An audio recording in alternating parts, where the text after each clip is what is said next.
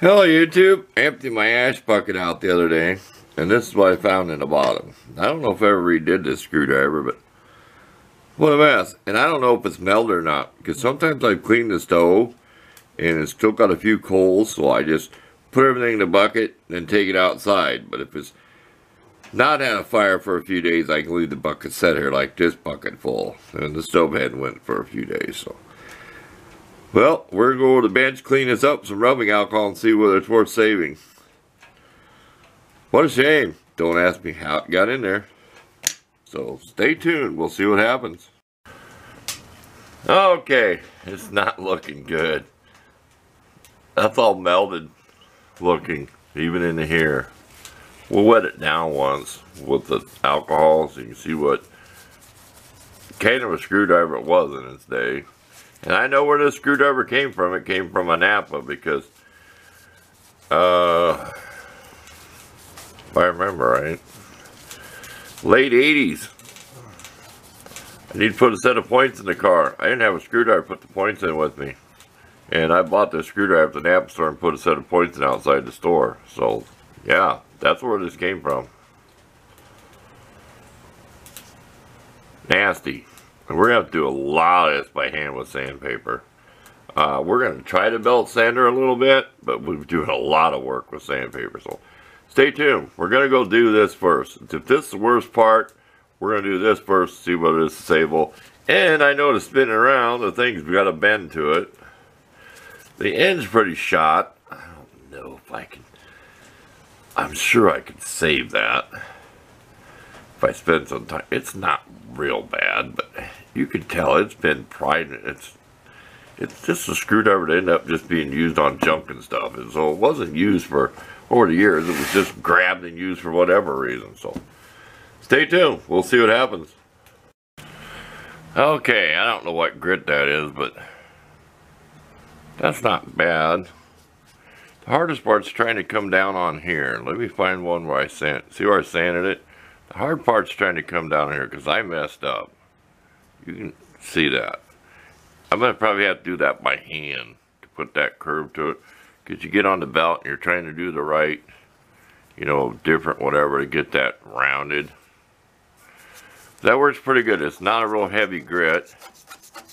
You don't want to press hard and melt the plastic, but there you go. That's so far. We'll continue working on it. Then when we get all done with this, we'll give you one more look before we hand sand it. Okay, we got our little piece of sandpaper out. 220. That's pretty good paper. I'm out. I have to get some more. It's not bad. We did take the brass brush and scrub it, like in the blue, lightly with the 220 on the paint. We will sand a little bit because I'm not going to repaint it. It's not worth me repainting it. We're just trying to, you can talk, trying to clean it up. There. You can talk. I might have redid this screwdriver once. It might have been thrown in a video or something, because when I was just starting out learning to polish tools and stuff, it's been quite the learning experience to polish plastic with those buffer wheels. Now I don't have a drill. I've burned my drill up. I did mention that I can make a video about it, but the switch burned up. It's got a voltage control in there. There's actually a little chip, you know, your little three-legged transistor. I know what it is. A CV, it's called a voltage your final. It's black with bolts. Some of them bolt on the case, has 3 legs. I can't tell you what it is right now. That's all fried. So it fried the variable speed. So if it fried that, it's in the junk. It's thrown away. I'm going to save the chuck off and that's it. So we need a drill to buff with. So we don't know what we're going to do. Battery drill's not going to cut it. Anyway, enough yak about that. We will be getting one here next time we can get near a store. I probably could have got it warranted, but I don't know where the slip is. For stuff like a $20 drill, you know what happens. It gets thrown in at that store or something in your receipt. Okay, enough looking at that. We'll cut the next few clips a little shorter because we talk so much now. Okay, we did all we could do besides polish it. We're going to go back and catch that with sandpaper. See how rough that is? How chunky that is? We're going to sand that out. We did kind of sand on here with some 1000. We did redo the edge. Good enough. This will probably be made into a screwdriver if I don't blow it out in the light.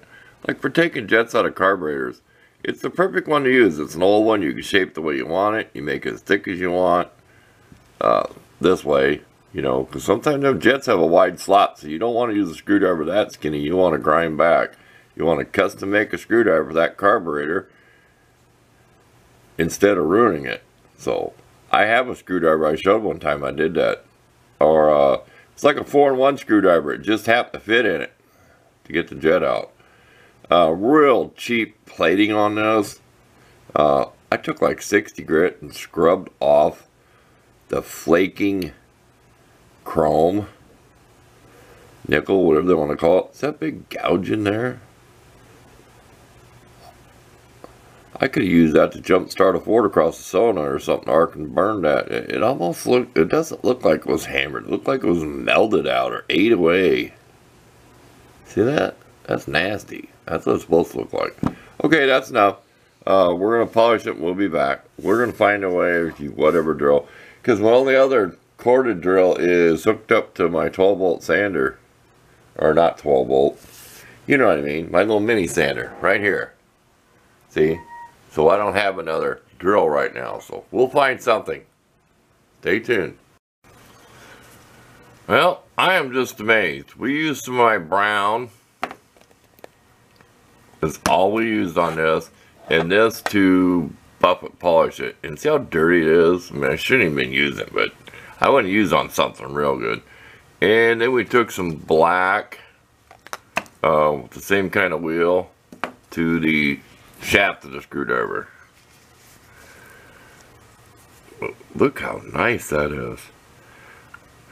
I haven't had that good luck with blue on trying to get really nasty plastic to polish. The blue's okay if it's lightly scratched because it's a finer polish, but this really took the sander marks out.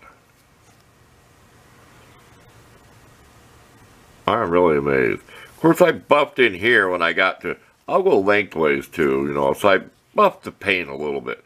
But like down in this part of the screwdriver, it's hard to get. And this I did some sandpapering too, went in the grooves. It was kind of hard to get that clean. I'm really amazed of how good I could do with just those cheap buffing wheels and stuff. There you go. Take some photos of it. Back in service. Could go in the door. Could go in the good screwdriver door, actually. So, thanks for watching.